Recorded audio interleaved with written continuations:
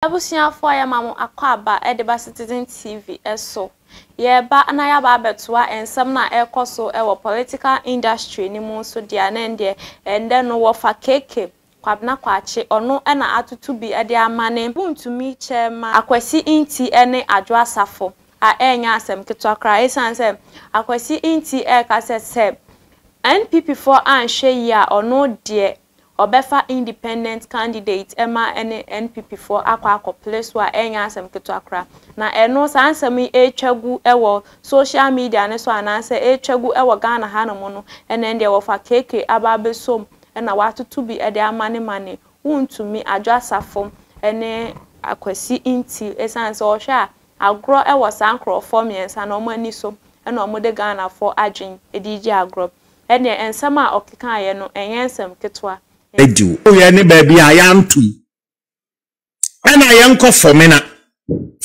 in Ashanti region Samoba Kaya formina enna the last election parliamentary candidate a free hoba na ye kasei ono na ye second deputy speaker of parliament lawyer Siama no na ye MP or MPP dinu ena omobeko primaries ena album compilation ena ho niema ho saa no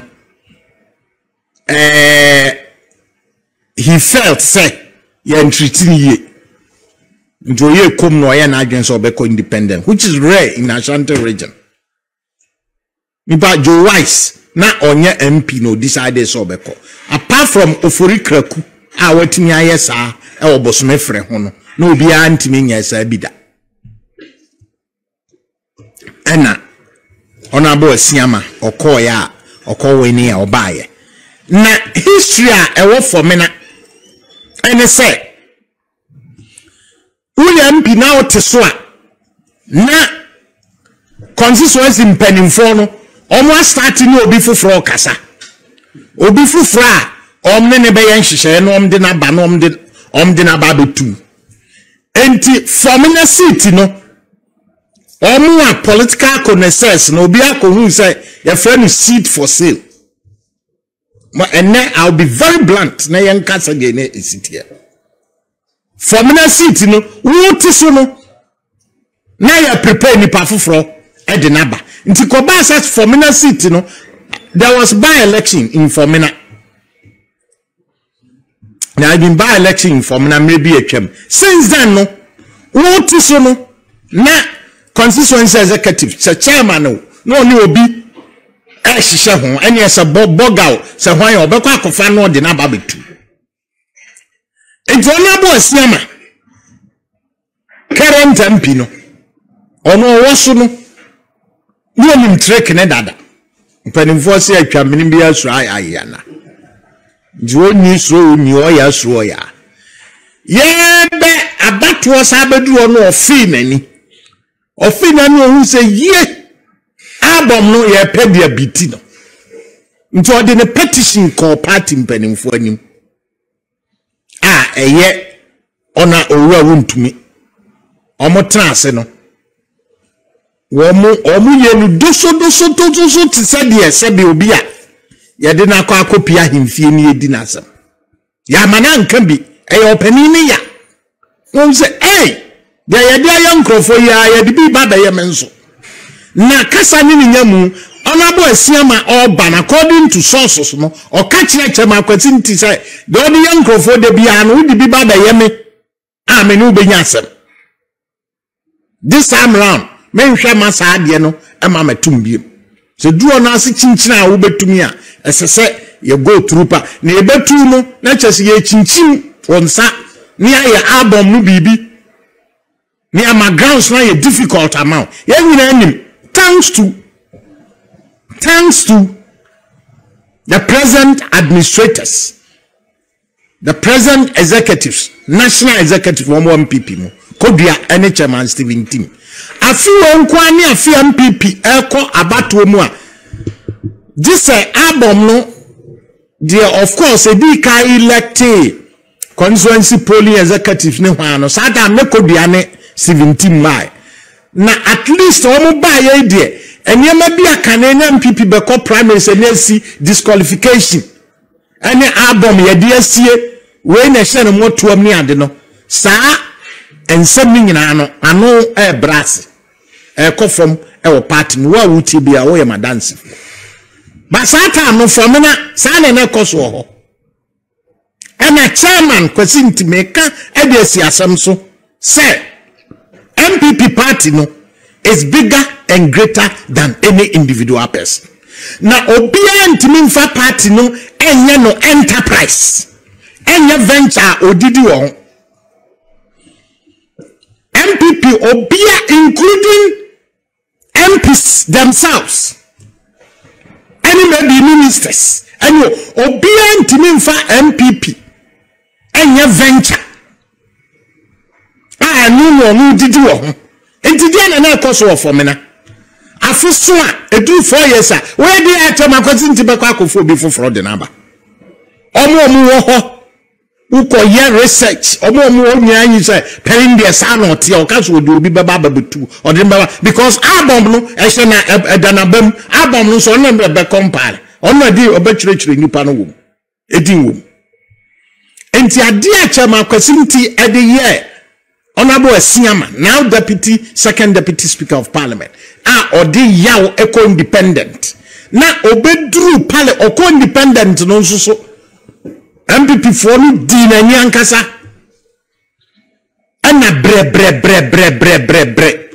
Odi den kakra bedru parliament. Obedru parliament no ene bass afedie MPP for eniema JC omo akotu speaker ba mamu ya omu ni numbers omu ye hwenye ye eno so MPP for ye bi me ba be kan for omu de party no aye venture omu didi wo na present executives mo ya de ba mo mfa mo nansi form go nipa bi afa party no ti se eye omu entity omu enterprise ho no omu didi edu baby a nature so no omu twi mi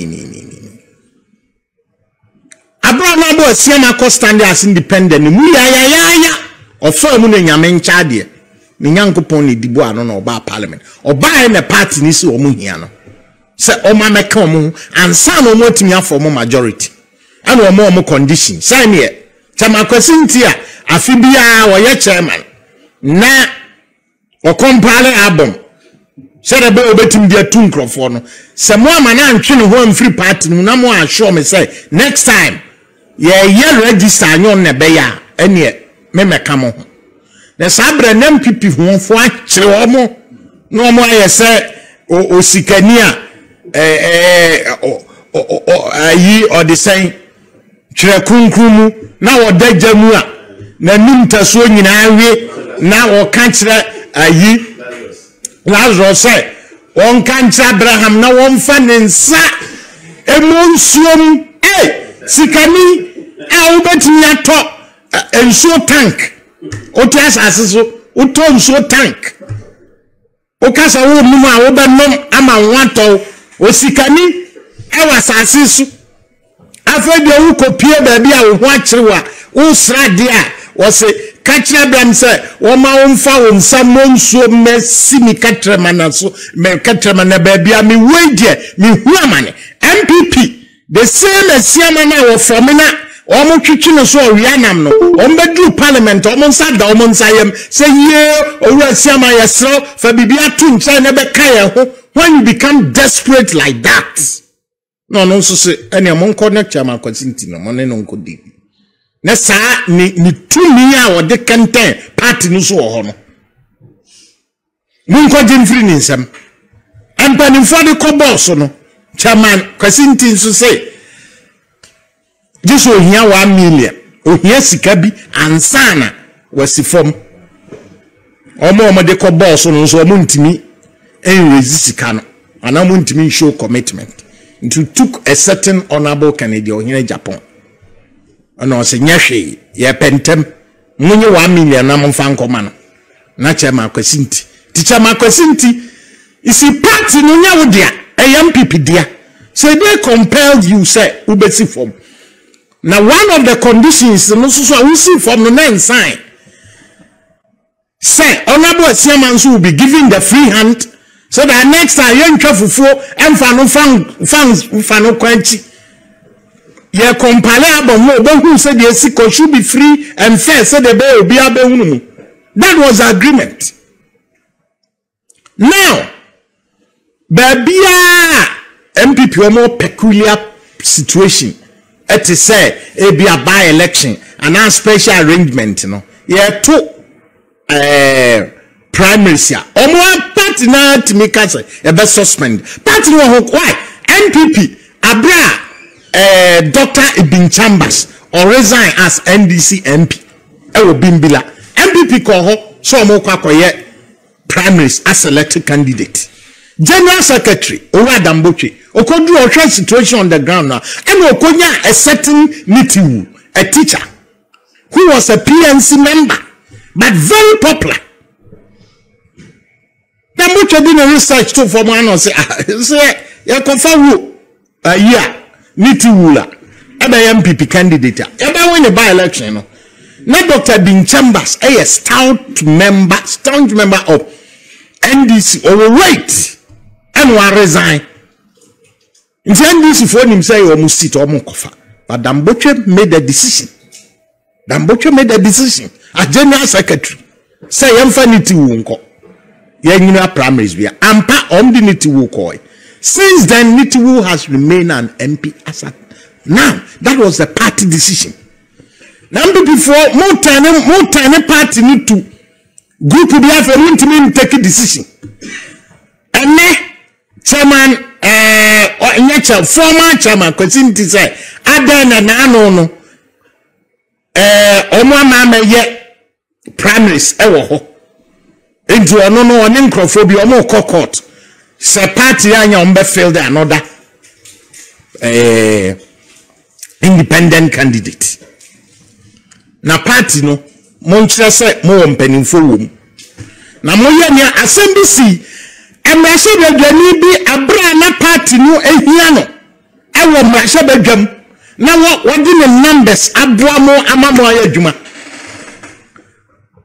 otna America every party no eyi wa hi ose oyarisa ne ba yariso sa na otika mu no record nyom no obo no twa selfie chief of staff timi boka eme ekofa ne ba how can the party reduce yourself to a level say a member of the party na chief of staff ma me panimu timi bunko todwe epa MP say on fino wajane constituency ho efri nkan ha akwa trambuche. She was not representing the people. She